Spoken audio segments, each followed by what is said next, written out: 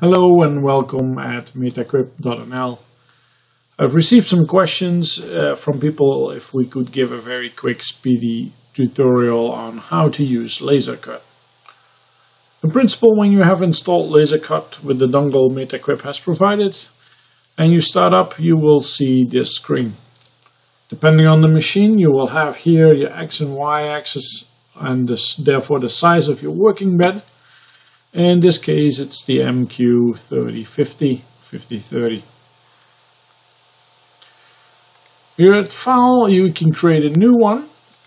In principle, you will get a blank like this. You can open an existing file which you already made. You can save it or save as. And what we use most of it is import. Like for example, a DXF file.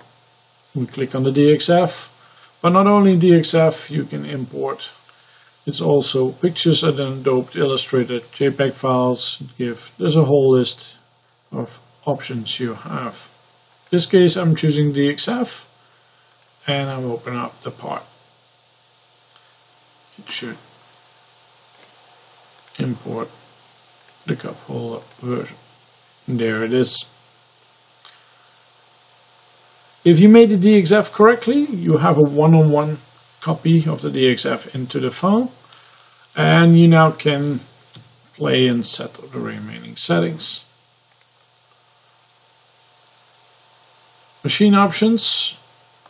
This area is more for the professionals or the better ones that want to play with it. In principle, you find information on the motion card, the working table, and the Y-axis in case you have a rotary. You could change here.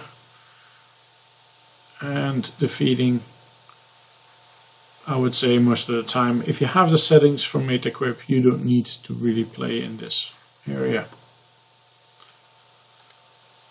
Edit, most basic functions for copy, undo, and zoom in, zoom out. What is a very needy function is center to table. In case you want to manually align something, you can bring the products. And you can see the blue cross, which is the center of the whole setup. It's now centered to table.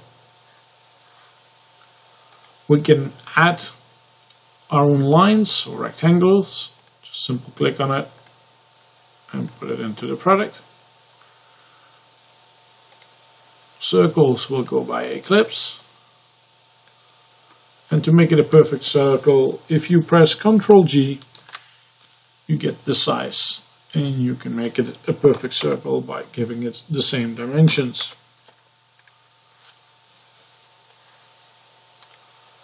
You can also draw text, handy if you want to do some engraving. Along with the curve, in this case it is questioning me this because the circle was still selected, so I could put the text around the circle. In this case I just want to start with plain text.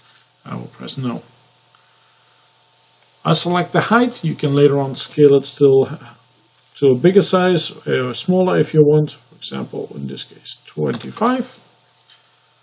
And there's tons and tons of different options to choose for. This takes Garamond. And the word is Metaquip. There we have Metaquip.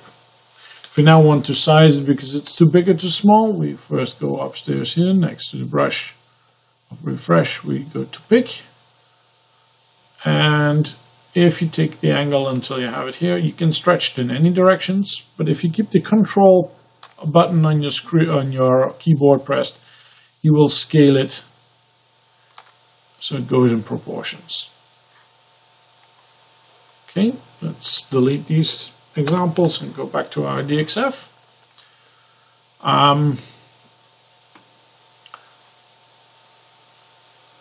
Split line you can use if you want to have a line later on and add to it to really split it, so you can break up the line in sections if you want to delete a certain part of it. And with a line you could even align further the parts if you would like to.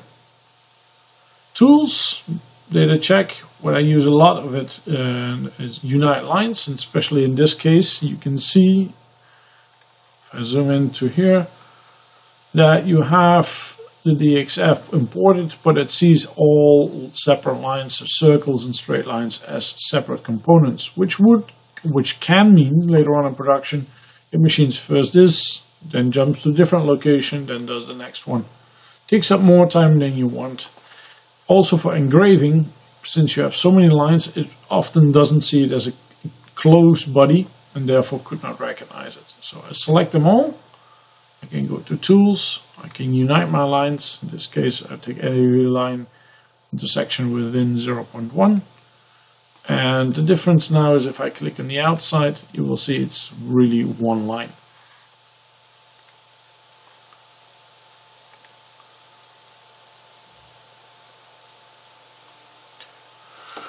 There's some offset curves if you want to really offset it. You can invert colors. Have bitmap is very useful when you have a picture. You want to really make it black and white, so you can then from grayscale or for colors change it into black and white solutions. Invert colors is handy if you really want to flip the picture over instead of having the black and white, where you want to have the contrast not in the white but in the black. Laser, we can define the cutting route if we want to. In general, this program really takes a very optimal route. Set the laser origin. At the moment you can see this blue dot here. That's the laser origin where it has been placed right now. But if you would like to change it, you have the options here from the center of the product. Most people work with right down, right top, left down. Because it's the easiest on the plate, you know where you want to start. You can check from there if you want to have, or if you have sufficient room in your material. In this case, let's put it on the right top. You can directly already see it move. Further at laser, you can calculate. Do some calculation. Funny enough, I never see really the result of the calculation directly in my screen, because you would like to know maybe up front what is the roughly estimated time. Although I have to say this is not always as accurate. The way to make it visible is to go to this clock and say estimate working time, and it will give you in this case a working time of 6 minutes. I know from cutting it on our machine it takes slightly longer, but it's a good indication if you're stuck for hours behind your machine or it's a quick job you can do. Really, it does not make sense to use this estimated working time if you also take into account that if you have to unload and load the machine to use these kind of values for calculating your cost. You can also do array options if you want to have multiple of these designs. So in this case, I could go on white 2 times. And I want to have a gap between them that they're not touching, say 2 millimeters. And you can see already automatically I now have 2 versions. Put it back at 1. Okay. You can go to simulate. With simulate, it will give you, first calculates again, give you a rough idea of how it wants to cut the part. Takes some time always to upload. And what you will see in a second, there we go, that it will first go from that position, cut the inners, then it cuts the outers in this case, and it's the same for the other one. If you really want to have control on it, it's often smart to really change layers. So instead of working with 2 or with 1 layer, you select the outer and go down here, give it a different color, the blue one, same one for here, the blue one. The order here is not defined by the order what you have in this row. This you can still change, so if you later on think, hey, I want to move it up, I'll move it down, the option is still there. You can choose here what you want to do, cutting and engraving. Grade engraving and hole you barely use with these lasers. In case of cutting, you can later on select your speed, your power. Your speed is linked to the amount of pulses it goes, so it's not in centimeters or inches per minute. And you have the option, if you go deeper, to go to check, especially changing laser frequency with the light materials like paper sometimes makes useful, or makes sense to lower those values to up to 5 kilohertz or 5,000. Most of the time I do not really actively change these kind of values. Same settings there. If the machine would be on with the X, Y, and datum, you can move it around. Our machines, most of them automatically have a working area, which you can also move the bed up and down. So this you could control once you have the computer connected to the laser cutter. You can control it from your computer. Laser, you give it a pulse, but most time you don't use it. Run box is like a test. You could put your pointer at the material.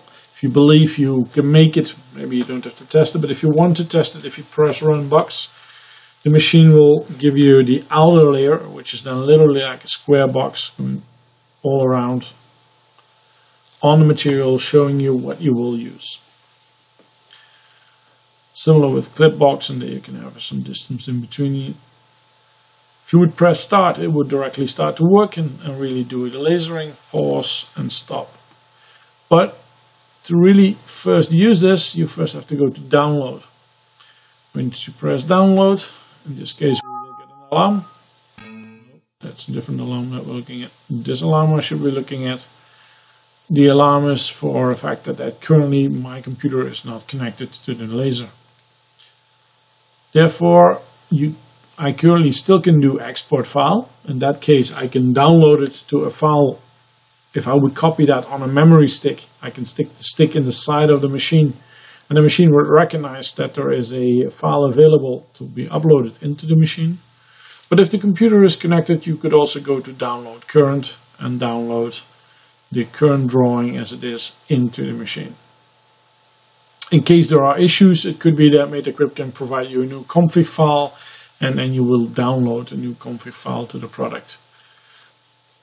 You could also export the config file in case we are asking you to submit the config file to see if there is anything wrong with the machine.